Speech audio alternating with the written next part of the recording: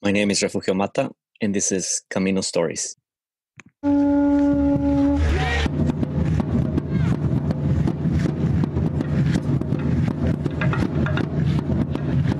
Hello, and welcome to the second installment of Camino Stories. It's been a while since we last connected. It's taking me a few months to record the second episode, but here we are. I am really excited to be able to share my conversation with Martin Miranda, who is a therapist. It's actually was actually a connection that came through Cain, who was the first guest in my podcast, and we had a really interesting conversation. Martin and Cain have known each other for years, so in a way, it was almost meant to be. Uh, and Martin and I talked about uh, a lot of things, and it was really interesting to hear his journey of becoming a therapist, of him exploring the question of or the process of being a wounded healer, and as he describes it. And what struck me the most about our conversation was um, when we started to get into the rewriting of stories and how we have the power to rewrite our own stories, right? And since then, quite a few things have happened since I recorded this podcast, and that affirmed that message that I received and we talked about with him. And lately I ponder. I've started to think about a lot about how we as individuals sometimes may think that we are broken or may think that we are wounded, and certainly we are, but how that doesn't define us, and that we can be bigger than those wounds, and we can be bigger than the trauma, and that sometimes we experience these things in a way that helps us to gather information and gather strength, so we can then share the insights that we gain with others and be able to support others in their own journeys of healing. And so I was certainly glad that I had a lot of affirmation afterwards after our conversation, but really excited for you to get to hear my conversation with Martin, and hope that you enjoy it.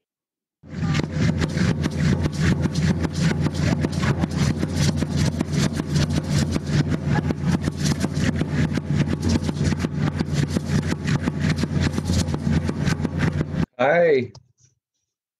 Hi there. Hi, Refugio. How's it going? Good. How about you? Good. Thank you for meeting Yeah, me. yeah. No, thank you. How do I call you Martin? Do I call you Martin, or which? Uh, Martin, I like Martin, but people have been calling me Martin um, all my life. Mm, Depends. I like Martin. It has okay. a nice ring to it. Nice. It's okay. Yeah. Okay. Well, yeah. Nice to see you and finally get to meet you virtually. How's Yes. your morning going?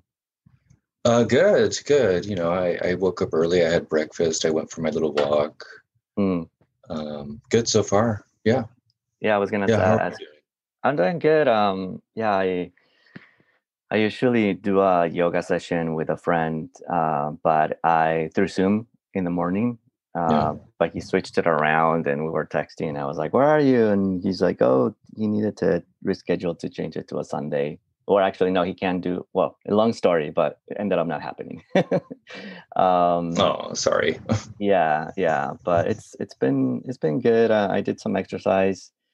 I Yeah, I have this routine that I started to follow from this trainer that I connected online, and it's a Mexican trainer. He calls himself the Mexican trainer, so that's why I say that too. Oh, how fun. That's Online. awesome. Yeah. That's cool. uh, Good. yeah, but Yeah, but yeah, morning's been good. But what's your is this usually your routine? You go out for a walk, or hopefully not being too disruptive here. What's your routine like? Oh no, that's fine. Yeah, that's usually what yeah, I'm getting into the habit of doing that because it's such a beautiful day outside. I love the sunny weather. It enlivens me. Mm, I love feeling the warmth and the sunshine on my skin, mm, and it wakes, like I said, it wakes me up a little. And yeah. So usually, like when I do have to wake up early in the morning, I like to do that. I like to take my time, getting ready, having myself a little breakfast, and then going out for a little walk. You know, mm, mm-hmm. just to start my day. Nice. Uh, Hmm. Yeah. yeah, I love. I was just listening to the birds. Uh, I Hmm. try to That be too. mindful of just awareness of Hmm. things that I just don't pay attention to, and like you're in the rush, and you don't get Yeah. to smell and hear and see and all those things. But what's your so I'm glad that Cain connected us. Tell me a little bit about how you connect or how you know him, and yeah, just how long and anything. Wow. I met him years and years ago, almost two Mm, decades ago, actually. I first met him when I transferred to Cal State Long Beach, mm-hmm, and we met at a party, and after the semester party, pre Pride, because mm, semesters ended in May, mm-hmm, and then I literally the weekend right after school was out was Pride, so I met him at a party, at a house party, um, one night mm. after my first semester at Cal State Long Beach. And man, that was one crazy, insane party. It was really fun. I got to meet a lot of the a lot of the good friends I still have in my life during that time, Mm. and Kane was one of them. And then, of course, we kept in contact. Of course, and we saw each other at school. We saw each other at the LGBT center on campus, and wow, and we've had a lot of history Mm. since then. Yeah. And so, he ended up being one of my really good friends, one of my best friends. We would go out all the time. We would go out. Back then, I was going out weekly, every night, going to a club or bar, Mm. in Long Beach or West Hollywood. And he was one of my club buddies. One of my regulars, Yeah. one of the regular people I would go out with, one of my Uh, go-to people. Yeah. nice. Yeah, that Hmm. sounds so fun. Well, Yeah. yeah, thank you for sharing that. Yeah, that's yeah, but I'm glad that he connected us, and uh, yeah, we can have questions around like your travels in this Oh life. yes. Yeah. To start with, I started recording already, so this isn't like like a sort of like here's the question, and like like I mentioned in what I sent over to you. It's more of a conversation, and then I'll Hmm. edit it. I won't edit it like in between. I'll just edit it just the beginning and the end, and then just can free flow with the conversation. But one thing that I like to start with is the question of if you were I'll contextualize this question. Well, I'll ask the question first. If you were a superhero, which one would you be and why? Like an existing superhero already. It could be a fictional character. It could be anything that you want to be. I like comic Mm. books or cartoons or things like that. It could be Yeah. somebody that you look up to. Just anything that you like to embody. Which one would it be? It doesn't have to be the one, but maybe one of the things that come up for you. Mm. Well, what really I've always been a huge, humongous fan of Batman, Mm-hmm. and I don't know if I necessarily want to be him, but I really uh, love his storyline, his backstory. A lot of people say he's not a true superhero because he doesn't have superpowers, But I think, as we learned last year during the pandemic, you don't have to be a superhero to have, I mean, you don't have to have superpowers to be a superhero. You could just be a lover of humanity, and he has, of course, he's like a billionaire and he has all these high-tech gadgets and all that, but it, because he's a wounded healer, you know, and kind of just like I am, actually. I identify as a wounded healer because I'm a therapist, and I've gone through a. Oh, you got kicked off? Well, I'm back now. I was just wondering if you heard that. Okay. Yes, I did. Yeah. Okay. Mm-hmm. Okay. Good. Yeah, I did. So you were saying that Batman is one of your favorite superheroes, and not necessarily you would want to be Batman, but you identify Batman as a wounded healer, right? Yeah. Yeah. And so you said that you wouldn't necessarily want to be that person.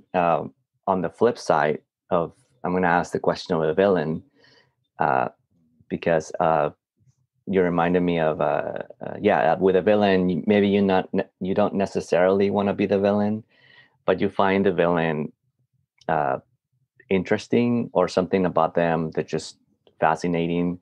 So if you were to pick one that you find super interesting or entertaining, which one would it be and why? Oh, wow, interesting. That's an interesting question. Going back again to the Batman mythos, I've always loved Poison Ivy because she's a lover of the earth, of the environment. She's an environmentalist, even though she's like more of an environmental terrorist.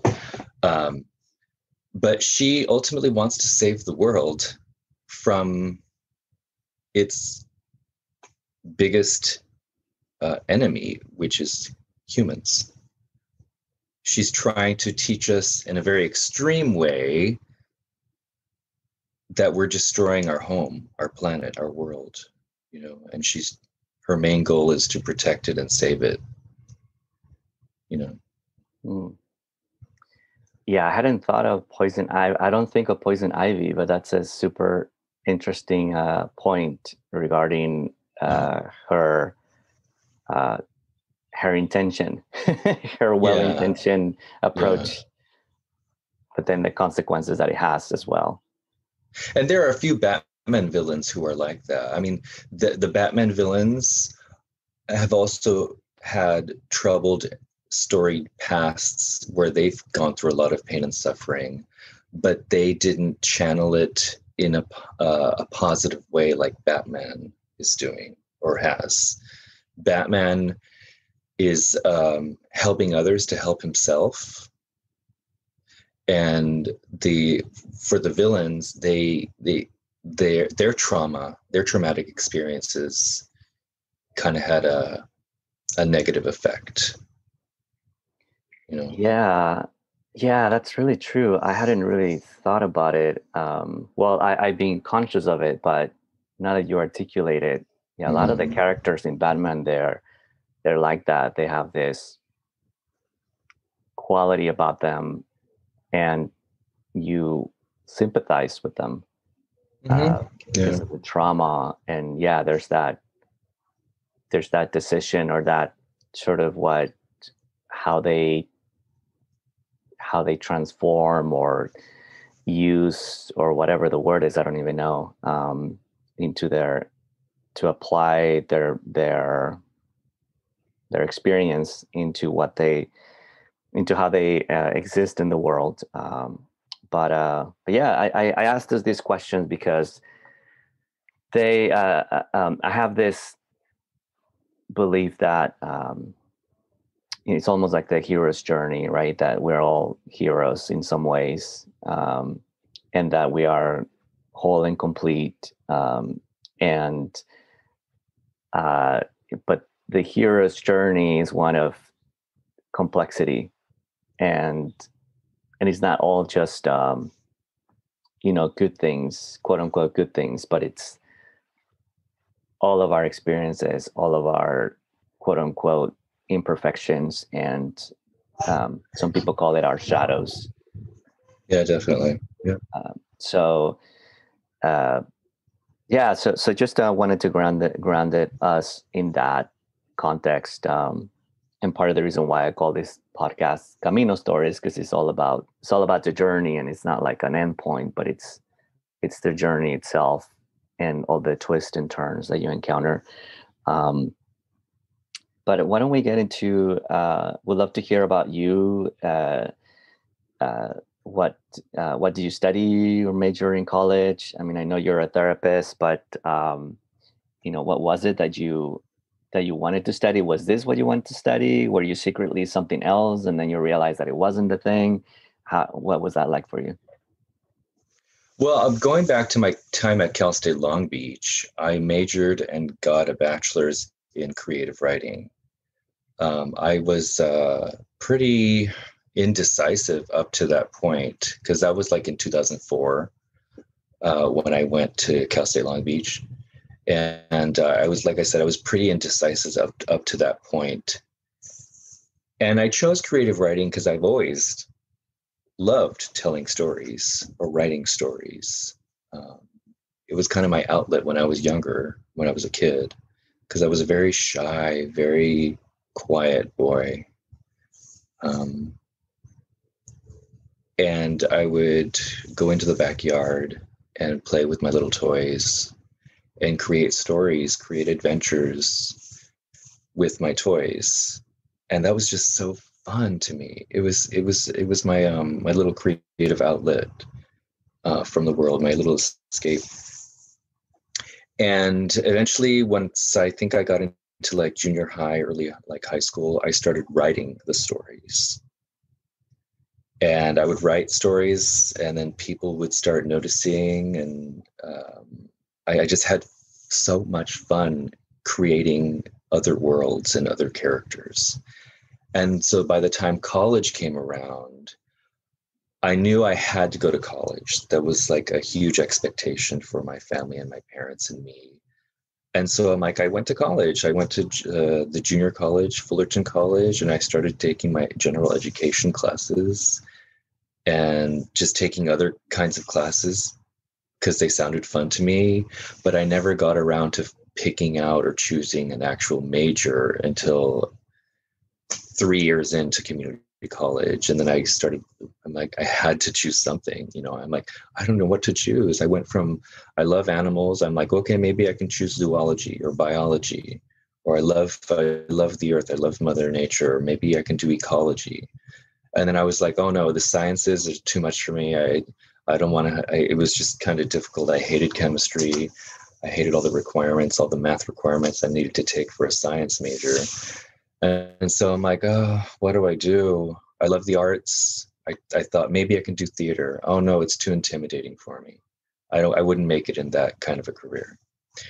So and then of course I heard that Cal State Long Beach had a creative writing major, one of the few at the time.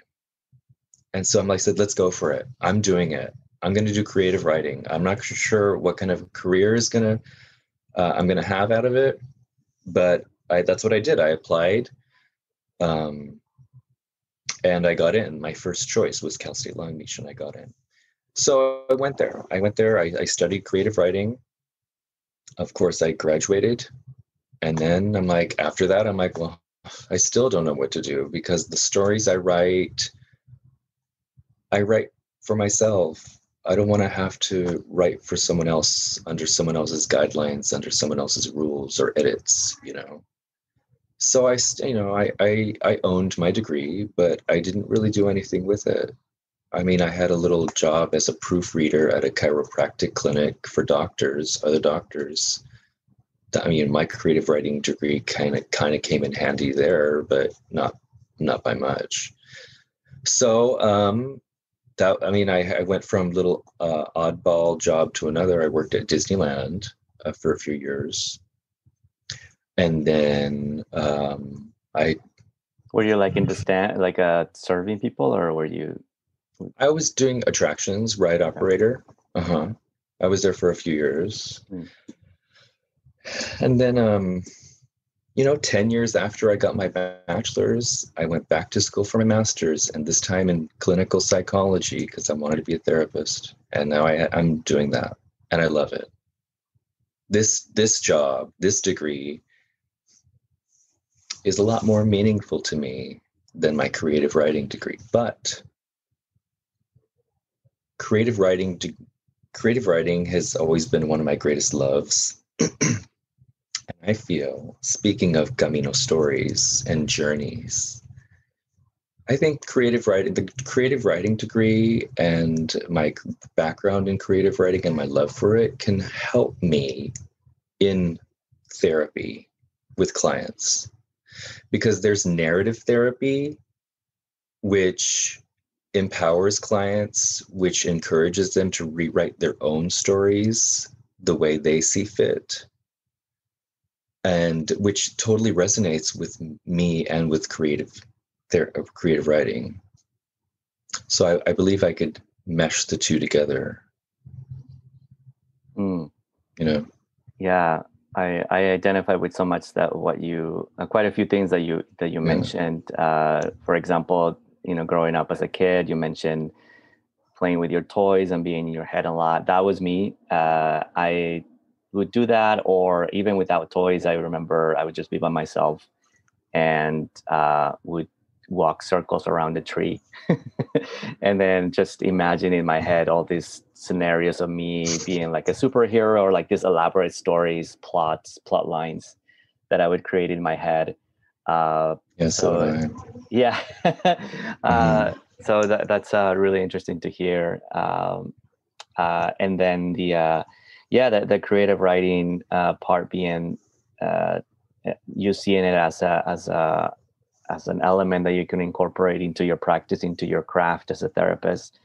I could understand that. I work in communications, and Mhm. my undergrad was in cultural anthropology, Mhm. which for a person that might not be necessarily familiar with either of those fields, might not be aware of the connection. But I find so much that I pull from, in terms of the having this holistic sort of bird's eye view when I approach communications, and also really looking for what resonates with a person's or a group of people's, a community's um, worldview, and in a way that it can tap into um, their feelings as opposed to just their mind, and incorporating, Mhm. uh, being aware of all the different elements of their existence, religion, uh, their connections, their power dynamics, all kinds of things. So I could totally see how that could be that as well for you. I want to ask you Yeah. also what you were like before you became a therapist. So you started to mention a little bit in the early, when we started talking, Yeah. but like, and also what kind of like jobs you mentioned a little bit too. But if you could expand anything you like to share, and yeah, just generally, how would you describe your life like before you became a therapist? Um, I felt myself looking back, I felt myself going in many different directions where I saw no end in sight. I didn't feel like I had a lot of motivation, or I wasn't as ambitious. So I had various jobs back then when I was in my 20s, early 30s. And I ended up moving to Oregon. I was there for about a year and 3 months because I was in a relationship at the time was extremely toxic for me, but I didn't have the self agency to extract myself from that relationship, because I was very dependent on him and his validating me. So I ended up following him to Oregon, and I was there for, like I said, a year and 3 months. And actually, when I was there, that was the year 2008 and 2009. And while I was there, I actually did apply to school at Portland State University for their master's in psychology program for therapy. And I was by that time I was 27. And so I got in, and but I knew, and I'm glad I recognized this at the time. I knew I wasn't really ready for that yet, because needless to say, the relationship fell apart. I ended up staying there alone. He left, and then when I got accepted to Portland State University, I thought, well, I don't want to be here 3 more years all by myself. And I wasn't connecting to the community there. I had a hard time making friends. It just wasn't my place. It wasn't for me. I was born and raised here in Southern California, and I love it here. I love the culture here, and it's very different up in the Northwest. So I just couldn't connect with the people or the community there. So I declined the admission into that program, and I waited until my lease was up, and I moved back to Southern California. And when I came back, I started working for Alaska Airlines. And because another one of my good friends from Cal State Long Beach, I met him around the same time I met Kane. His name is Marco. He's a huge, like a good best friend to this day, one of my bestest friends. And so he helped me get the job at Alaska Airlines. And from there, I've always had a wanderlust spirit. So from there, I was able to use my flight benefits to travel a lot more than before, like when I was in my early 20s.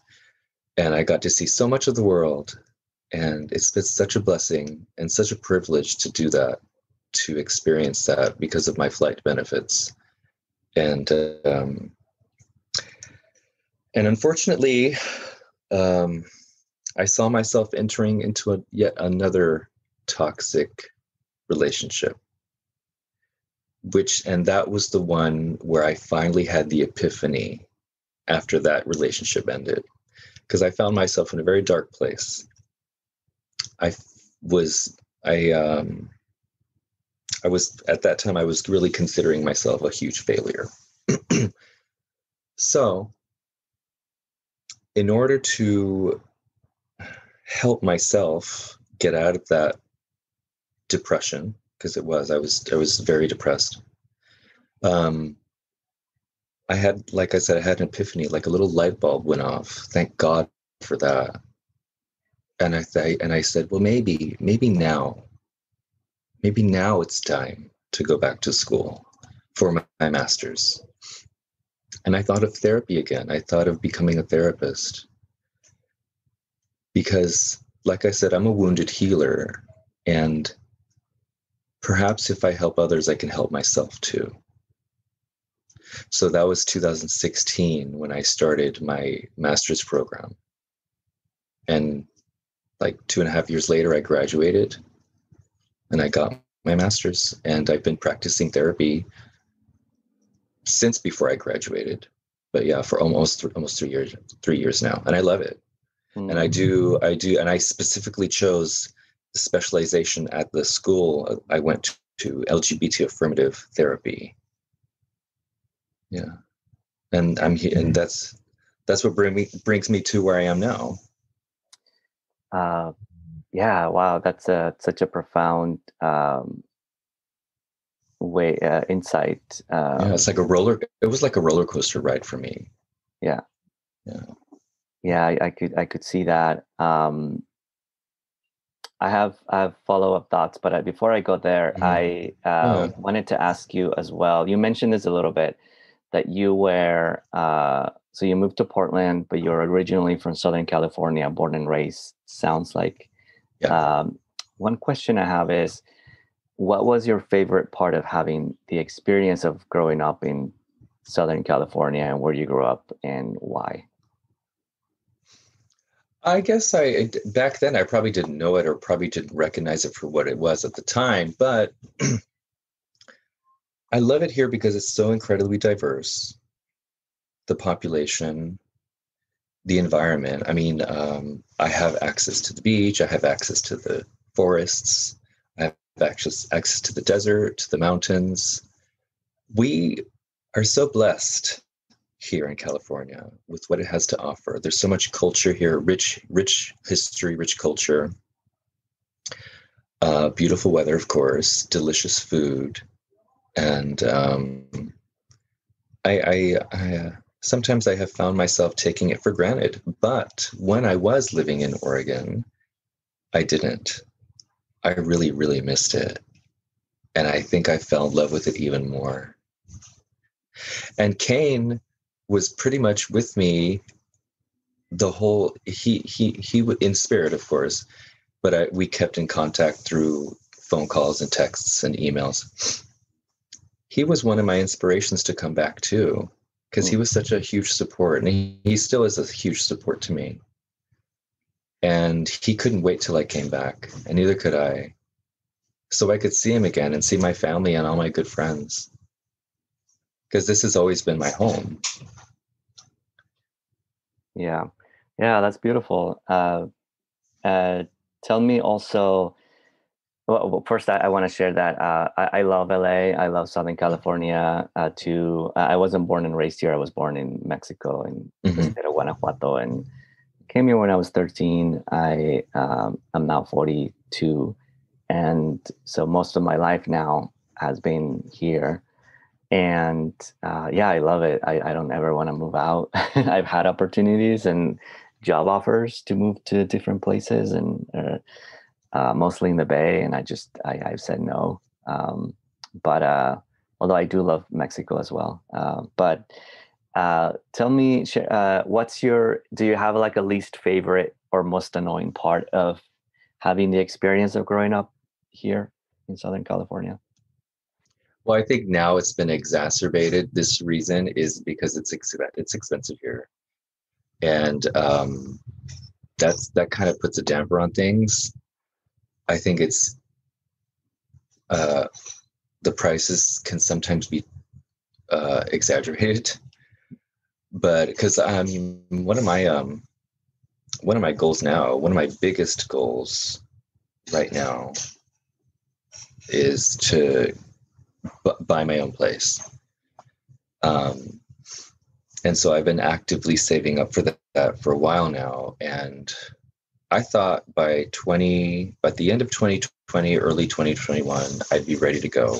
I thought I would have enough money to go out and get my own place. And unfortunately, with the way the market is now, no, not yet. But I think that's a buzzkill for me. The prices here. Yeah. Also, that's one of my goals, to own a place. Yeah. See. Yeah.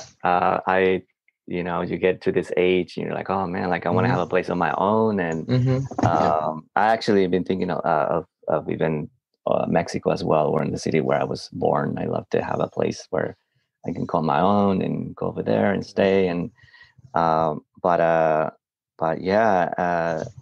And tell me about. Not sure if your family is also from here, but if you could share some about your family, growing up with them. Can you tell me a little bit about them and how they helped to shape, whether intentionally or not, who you are? Okay, yeah. My parents are from Mexico. They were born there. My dad is from Chihuahua. My mom is from Zacatecas. So very like norteño, and like I'm picturing like ranchos or something. Yeah, pretty much. Yeah. And I've been to both places. I haven't been to Zacatecas since I was maybe 12 years old, which is a long, long time ago. I would love to go back though. I have been to Chihuahua. Last time I was there, I want to say maybe 6 years ago. Anyway, but both beautiful places. And I have two younger brothers, and I have an older sister. Um, let's see. And well, I feel like I get along the best with the brother who was born after me. His name is Jose. He has his own family now. He has two sons and he has a wife, and they live in Whittier. And I feel like the relationship I've had with my brother has had a huge influence me, at least, I mean, well, I think all my life, but more recently, I feel like he has been recognizing me as a positive influence in his life. And I never thought about that until he actually vocalized it. And he did that in one of the best ways possible for me. First, when he made me his best man at his wedding, that came out of nowhere. That for me, I was like totally unexpected. I'm like, you're choosing me as your best man, really? I would have thought one of his best buddies, one of his closest friends from his childhood he would have chosen as the best man. And then my brother struck again. He made me his godfather. I mean, he made me the godfather of his first son. I'm like, Jose, really? What's going on here? I was like so taken aback. And so I think it kind of like it really hit me hard. And I was so incredibly honored and blessed to have a brother like that. You know, so I feel like Jose, my other siblings too, but Jose, I think I've had the closest relationship with, as far as with my siblings. That's beautiful to hear. Yeah, and you can tell. Yeah, yeah, that would take me by surprise too. I'm remembering. I had also an experience with a brother of mine. I have three brothers and older, and then one of them, I feel like he looks up to me in a way, even though I'm younger than he is, because of the things that I've accomplished, and yeah, it's just a very interesting feeling when that happens. Yeah, it was for me, to say the least.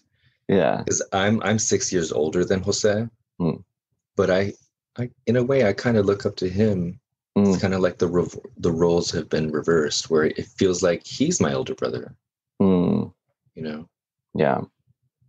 Yeah, and then for me, my brother was always the cool one, the one that of the family. Even though he got into a lot of trouble, but he was always the cool one. But yeah, thank you.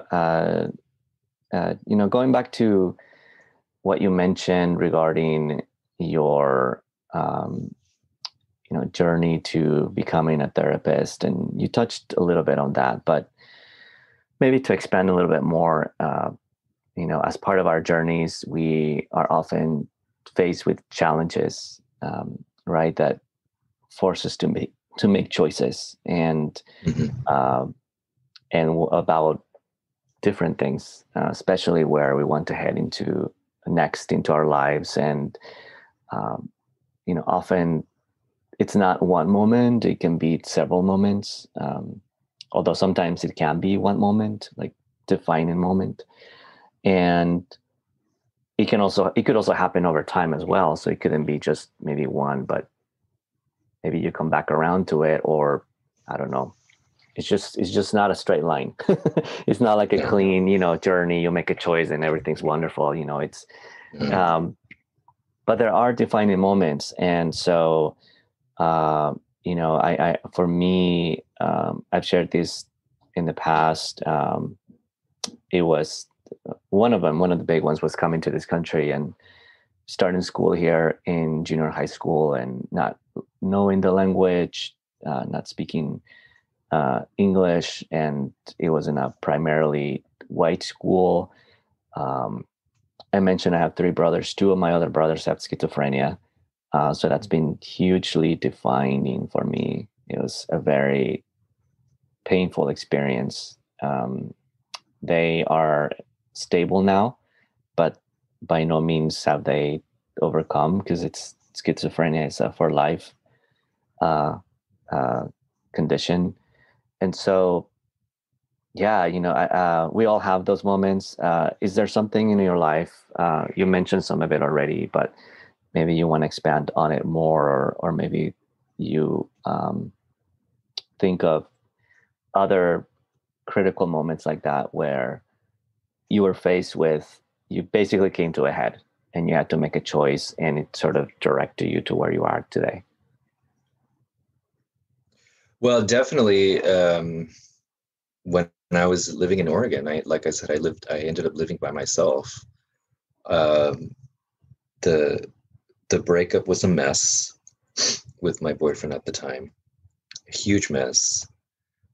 But I developed the courage enough to finally exit that relationship. I ended up kicking him out because the lease for the apartment was in my name. So we went back and forth, we fought, we argued and all that, and he finally definitively left. So I was stuck with the apartment for about 9 months. So for about 9 months in Oregon, I was all by myself. And that was the first time in my life where I had become independent, even though it was just that short time. But I did everything myself. I paid my own bills. I did my own grocery shopping. I did everything by myself. I went out and I forced myself to meet people, to talk to people so I could feel less lonely. I went to my job 9 to 5, Monday through Friday, and I took care of myself. And it's been it's contributed, of course, to who I am today. And I did all of that by myself. And I drove down here when I moved back to California all by myself. And I restarted. Well, no, I didn't restart, but I started a new chapter of my life. So I feel that stint in Oregon was a defining moment for me. Another defining moment for me, which came about in a more positive way, is when I transferred to Cal State Long Beach.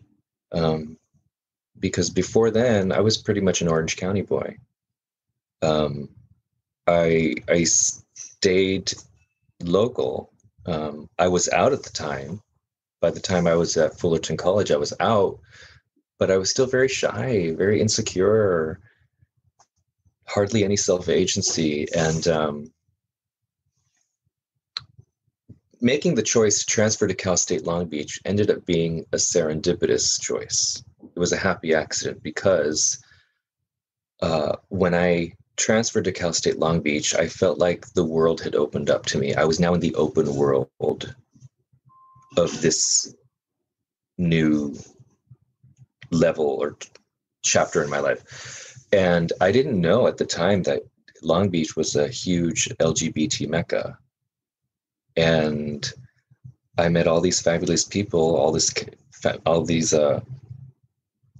fabulous cast of characters at Cal State Long Beach.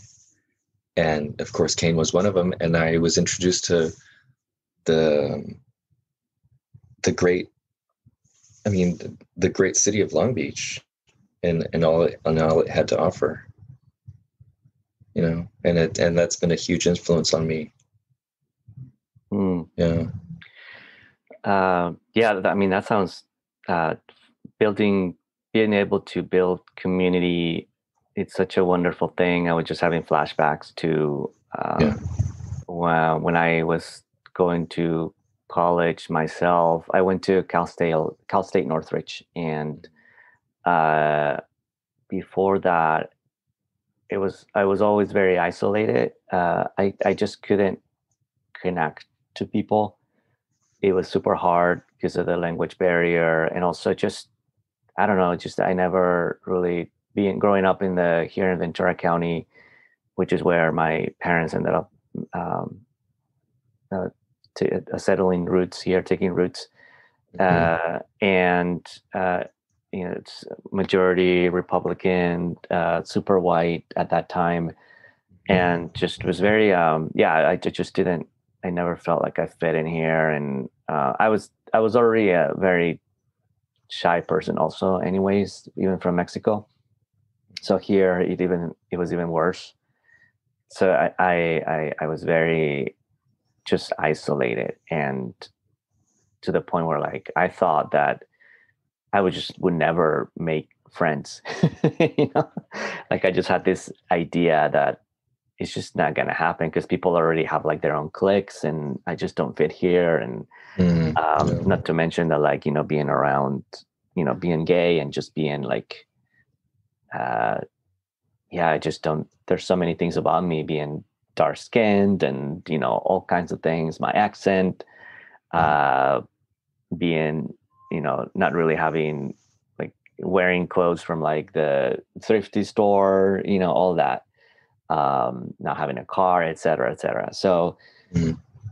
yeah, I just felt very isolating, and it wasn't until I probably around the time that I started, when I joined CalSTAR Northridge, when I started to find some of the people that to this day have been, some of them have slipped away, others still remain very close friends.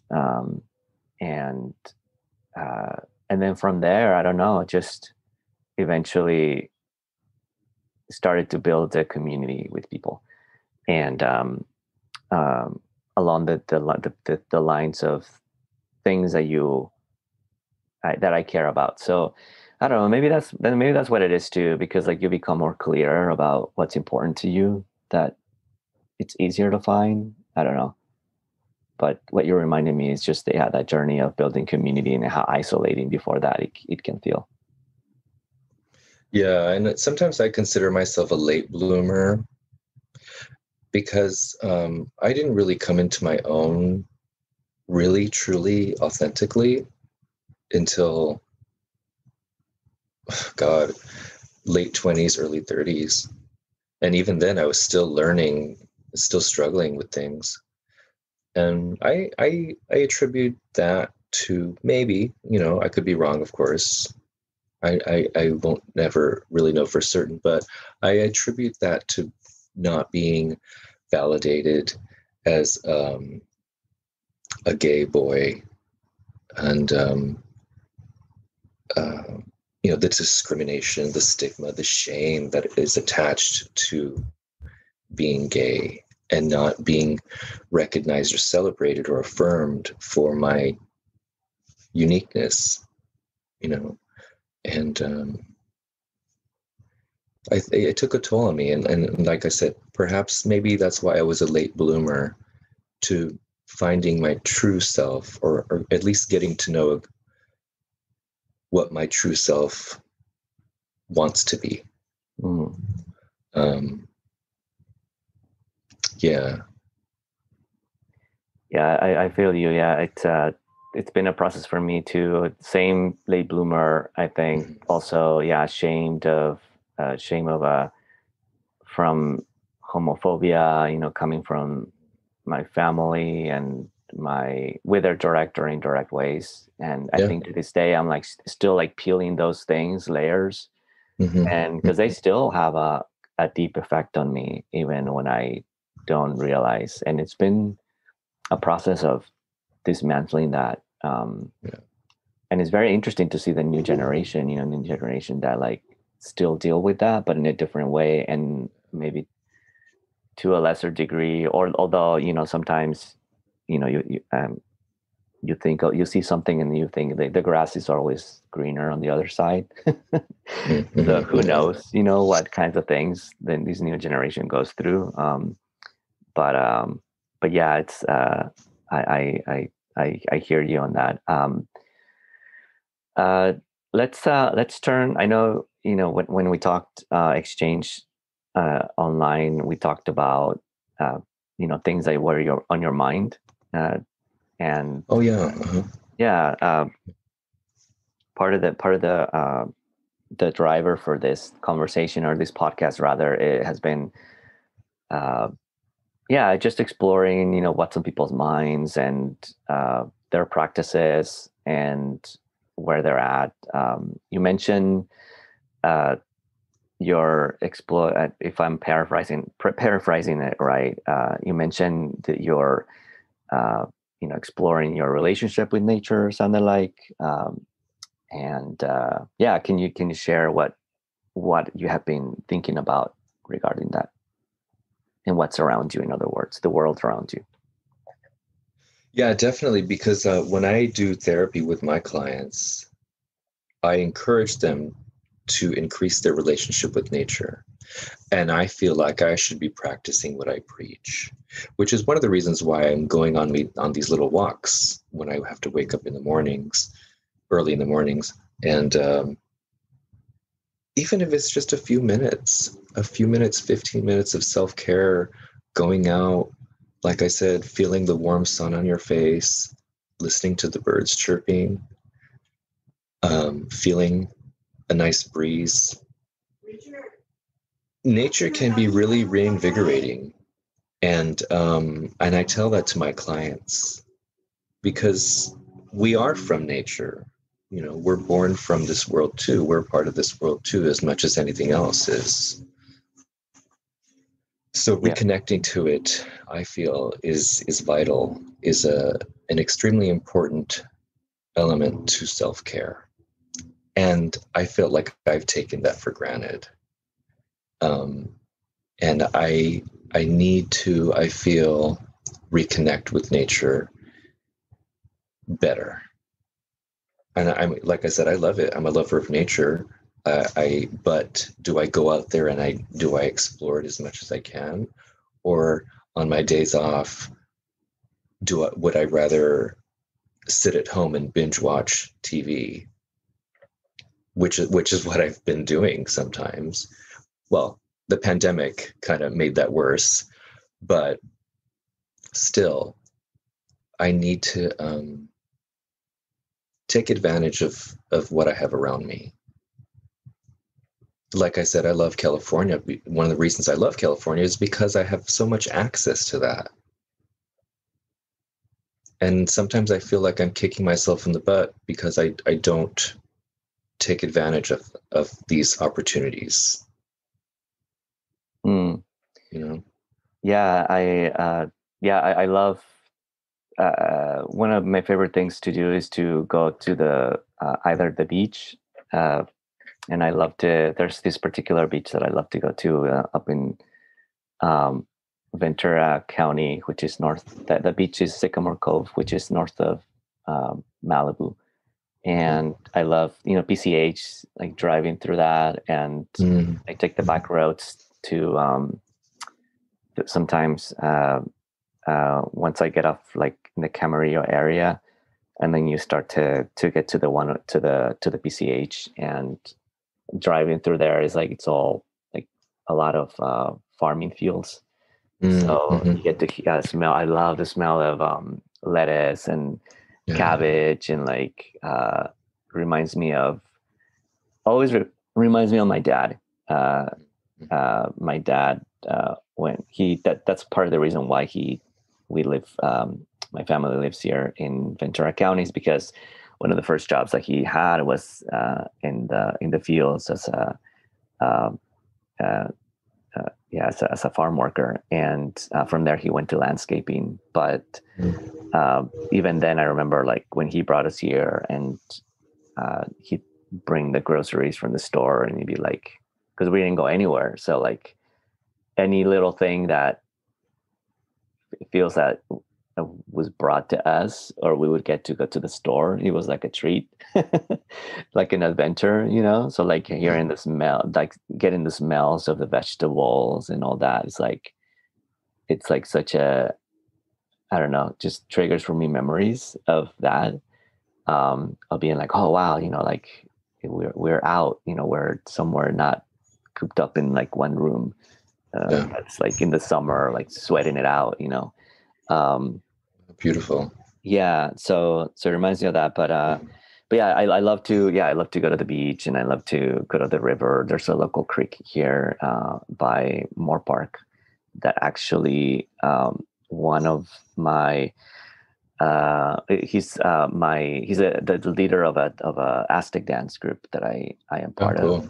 Yeah, Mhm. and he found it, and sometimes we go and do prayers, ceremonies like early in the morning. Although we did it once, but we've done it in other places like near a hill or a mountain or things like that, and it's such a beautiful experience, to just be able to connect, because there's definitely a connection that's severed. I feel sometimes when all we are, uh, all we're thinking of is just, I don't know how to describe it, but what comes to me is like this phrase of the remembering, like the memory, tapping into this memory that we have inside of us, and how we are part of this broader system, and part of, Yeah.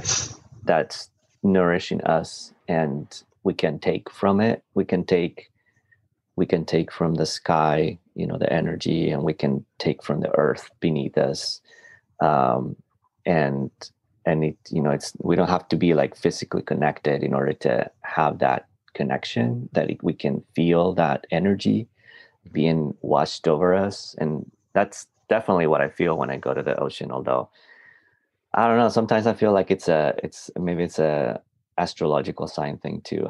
I don't know, because I'm a Pisces, so Oh, I really? Oh, yeah, okay. It could be.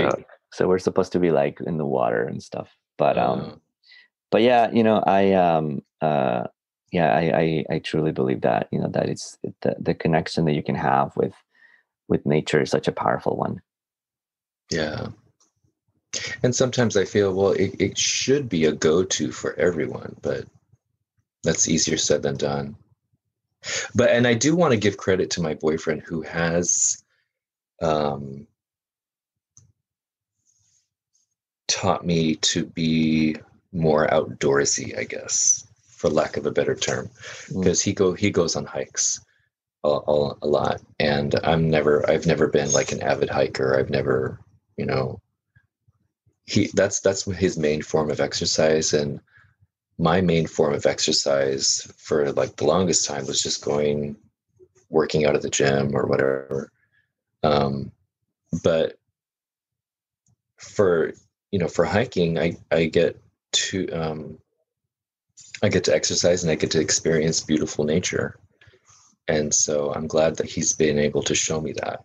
And he's shown me all these different trails that have always been here in my backyard. I've just not gone to. Yeah. Yeah. What you said reminded me too, when you said exercise, the main form of exercise, it reminded me of, I have heard, or not, how could I put it this? I'm part of this group, this men's group, and we explore, teachings from, uh, like Toltec, Hmm. wisdom and Hmm. cosmology and things like that. And yeah, it's a really interesting group. And talking about community, like, right, that once you start to have more clarity around you, and you start to seek out the things that like are really, they call you. And anyways, this is one of those things for me. And out of that, this is making me remember how we talked about how, one of the best things to get out of the realm of the mind, which is the realm of like the running thoughts and like all the voices and that we all have, is, to get more into the physical. And it doesn't matter what you do. I might have mentioned also in my conversation, this literally with Cain, was any time, that you are feeling anxious or things like that, or one of the best things that you can do is like just exercise. Do push-ups if you need to, sit-ups, go for a walk, Hmm. just do something physical that Hmm. will get you out of that mental space, because in the mental is where this, voice is, and where this realm lives. Like that's where that's where it can, there's, I can get into this other things around spirituality and things like that. But the way that explained to me is, yeah, like if, almost like those things that are like, are predators to you, that are mental predators, or like are just, delusions of the Mm-hmm. mind, in other words. Mm-hmm. So Yeah. um, Oh, I totally agree with you. Doing something physical when you're stressed like that, or you're experiencing anxiety or some sort of panic, um, exercising, uh, tapping into your senses are great ways to ground yourself. mm, Tapping into your five senses, your sight, your hearing, touch, taste, smell. So, oh, definitely, that definitely, and I've told that to clients too. What can you do physically to ground yourself, to get you out of that mental space, just like you said? mm, yeah, yeah, that reminds me. You also brought that when, in the stuff that you sent me, you brought that up regarding the body and the mind, uh, Yeah, and being, how it's sounded like you were expressing gratitude, because you were saying that, how it's keeping you alive and healthy, and given all oh the yeah, unhealthy things that you've done, whatever those may be, and yeah, that, uh, this feeling of taking for granted the wisdom of the body and the mind. yes, yes, yes. Sometimes, and I sometimes I do. I still feel like I do, but like we said earlier, life is a journey. Um, we're learning something new every day about others, about ourselves, especially. And I have to remind myself, and sometimes it takes more effort than others. Trust the wisdom of your body. It knows what it's doing. I'm a healthy 39-year-old man. I haven't had any huge mistakes or health issues, since I was born. So it knows what it's doing. You just got to help it out, you know, treat it Mm. right, treat Hmm. it right, And I'm Yeah. glad for that. I'm glad that I know that it knows what it's doing. And because for some people, that's not the case. And I have to remind myself to be grateful, to practice gratitude, not just for my health, but for other things too, you know? Yeah.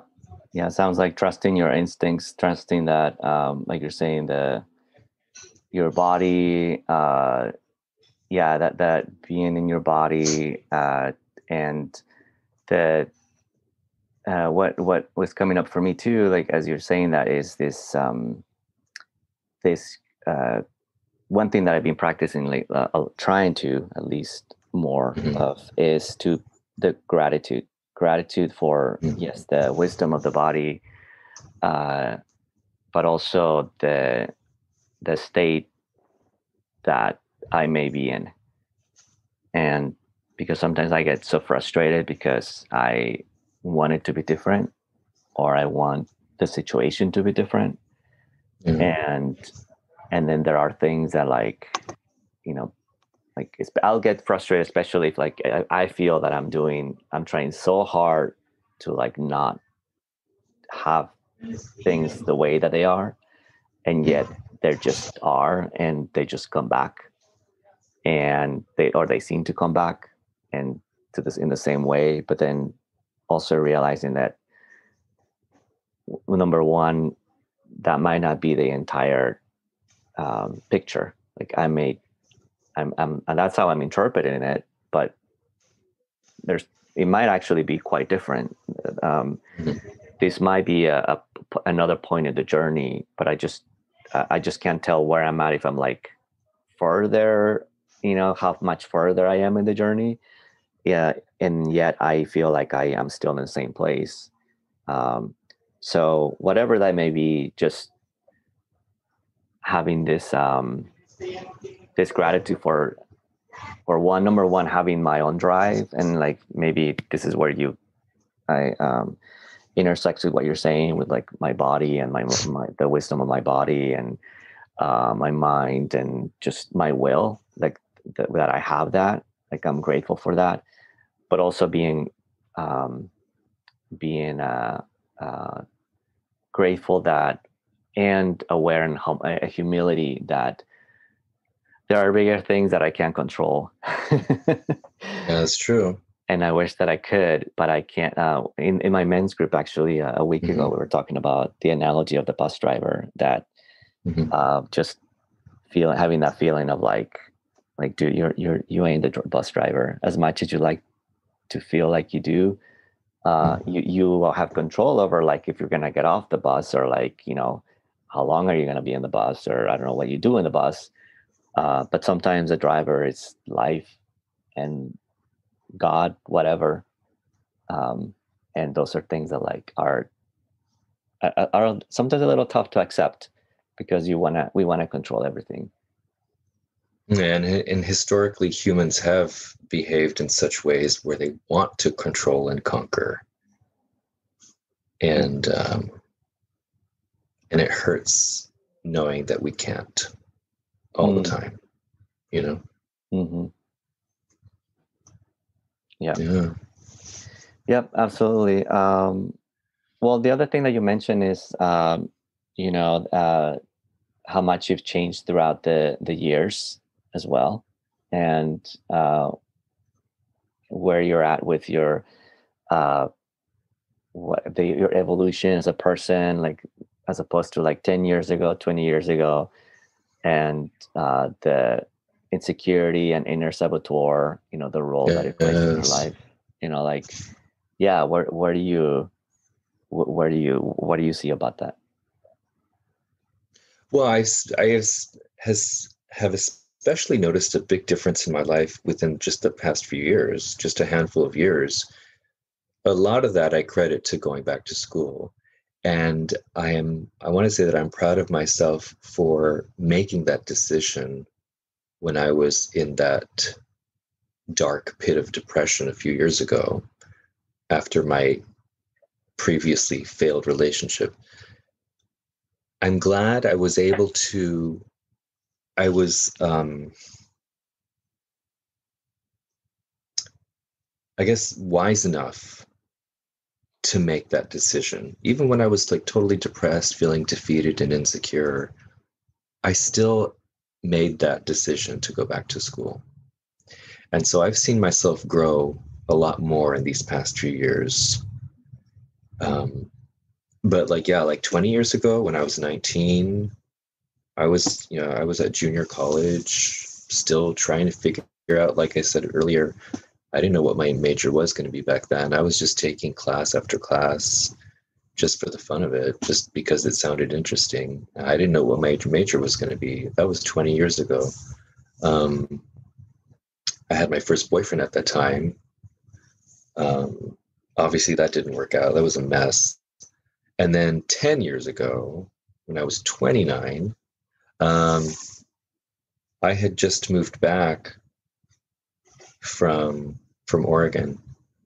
Uh, well, not just moved back, maybe like a year or two after. And that's when I was still working for Alaska Airlines, but starting to travel the world a lot more, which was awesome, which I feel like has also helped me grow because I've got to experience different places, different people, different cultures, different foods. And I love it.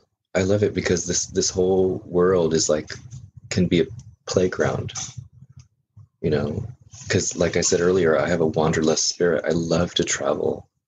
Any place I've never experienced before, I would love to get to know or see. Mm, So yeah. yeah, I think those have been huge contributing factors to helping me grow and to helping me be the person I am now. Travel and heartbreak. Yeah. I've heard of the role of pain as a Mhm. you know uh, but yeah, I found what you said very powerful, in that, in spite of, or well, that's what I heard in my mind when you said that, in that moment, making that choice. Because sometimes, uh, yeah, I don't know, sometimes people don't make a choice, or they don't, for whatever reason.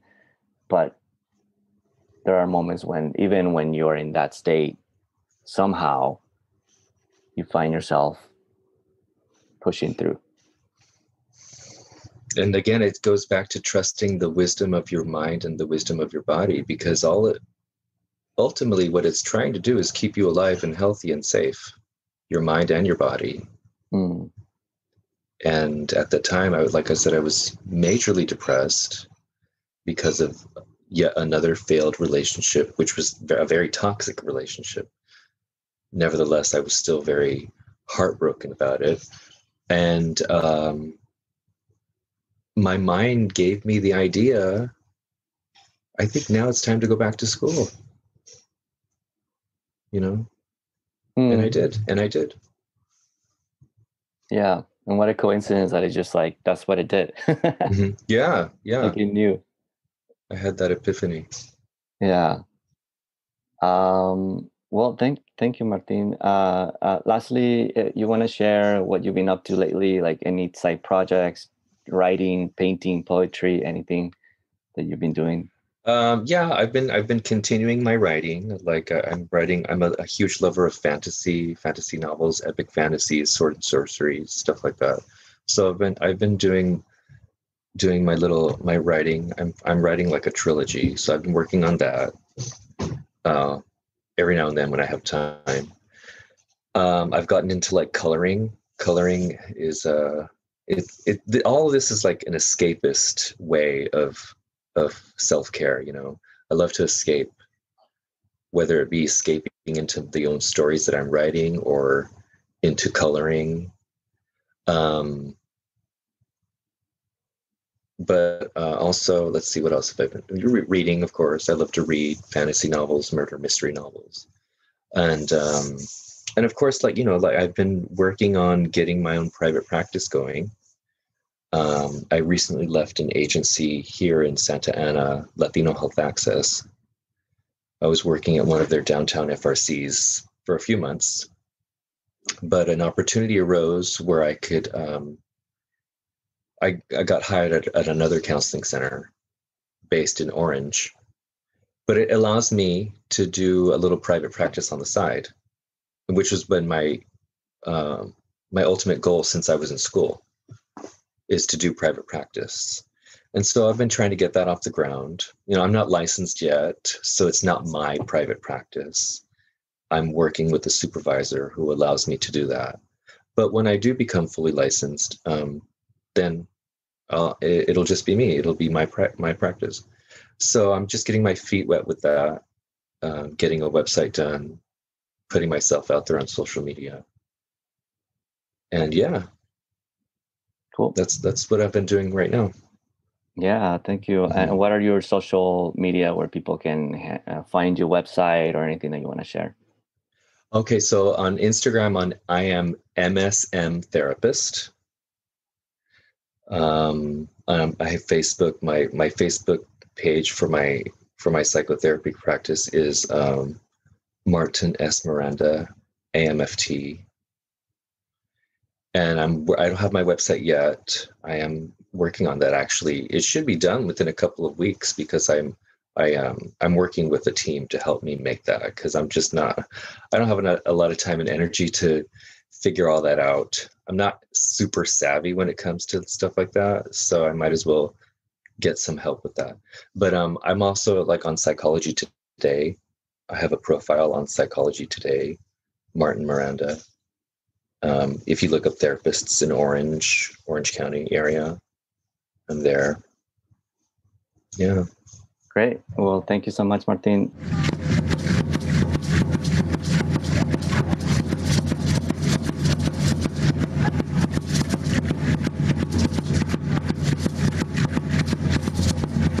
So there you have it. There's my conversation with Martin. It was really a pleasure to get to hear his story and just realize just how much we actually had in common. We hadn't met.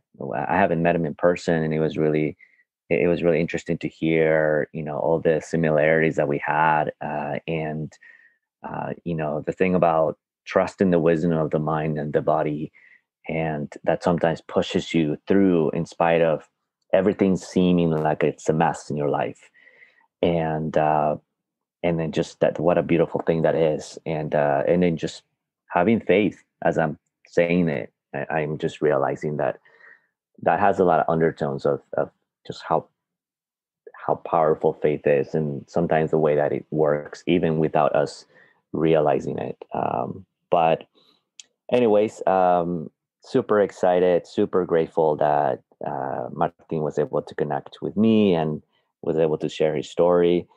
Gratitude to him, and gratitude for you for listening to the second episode of this podcast. And uh, we'll connect soon on the third episode. And hope that you all have a wonderful day.